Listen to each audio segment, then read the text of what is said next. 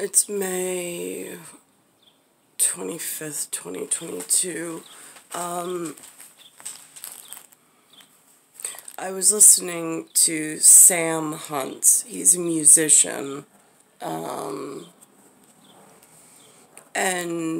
I like a few of his songs. But he has one, and he has a line in it that's pertinent to local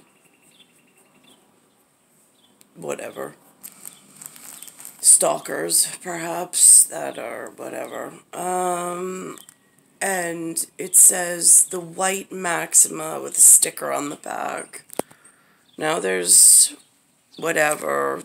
I mean, like, NORA was born June. No, she's May. Is she May or June? I think she's June. No, she's May. She's May of 78. I'm August 78. Big difference. So, because in Counting Crows, the album cover said it's August, and then whatever comes after. I mean, like, there are urban pop culture references to why August is the most important month on this calendar system. So there's that. Also, within the time frame of whatever, she has a son that was born in June. Alexander came in August. Again, another relationship where August is the one that matters. But she also had opportunity with, she took her son, she was invited to something called Nickelodeon. She's got lots of contacts, none that have ever helped me out. She took him in for auditions at Nickelodeon. I had no idea what that was about. I wasn't asked to go. She gets sports tickets. She gets a lot of things. And so, but she was the one with the white Maxima with a sticker on the back for the Sam Hunt, just so we're clear.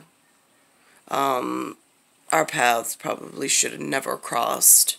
We're not alike. We're not similar.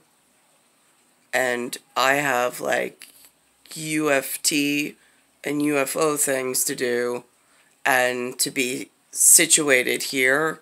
And then later on, she knows this artist, and the artist wanted to sketch her into some kind of movie superhero role, said she'd be perfect for it.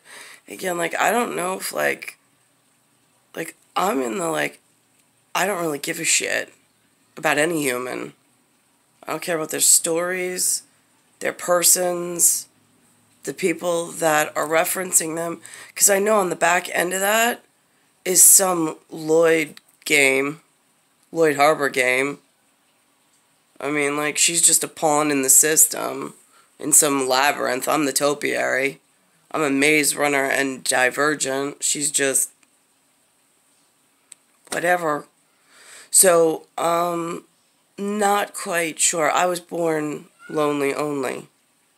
Specific reason. She was born and had, like, 3 attachments. So, let's think about this. So I've got, like, my own thing that I need to get done. I don't really trust anyone, especially any of the Diaphragms, since it hasn't gone well. So then I was going back to, I'm like, alright, more history. Significance. Went to Mexico.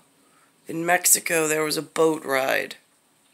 On the boat ride, there were some people. One of them had a crush on Maria. His name was Lou. Gave her his phone number. Somehow, in the weirdness of whatever, Lou said if Maria didn't want his phone number, could I have his phone number? So I wound up with the contact. He lived in Philadelphia. I took a train to Philadelphia into his parents' home, where they all stayed respectfully in a different area, and I stayed wherever I stayed. And then I left because I got sick. But again, it's just more trips where I'm just myself in this dangerous whatever that's going on where I think I'm safe. But there are reps in the field, or there are interactions in the field that no, I didn't come with an agenda. I didn't come with history. I didn't come with whatever. I wasn't looking for weirdness. I just, whatever. So, so there's that. And that's the only point of contact I ever knew really in Philadelphia, was that one trip that I took by myself. But how to find any of these people or what his last name was, no idea. It was a random interaction in some foreign country that happened. But that's just how this area goes. It's like you don't know who's hunting you, who knows, who doesn't know. And there's no way to research people either. Like, how do you do background checks on people? I mean, it's not something that Lou's able to do. It's not something Linda knows how to do. It's not readily accessible. Star 1978, Star 8378, Nicole, Cattaruzza, it's Earth, Solar System, Milky Way, Universe, Galaxy is broken.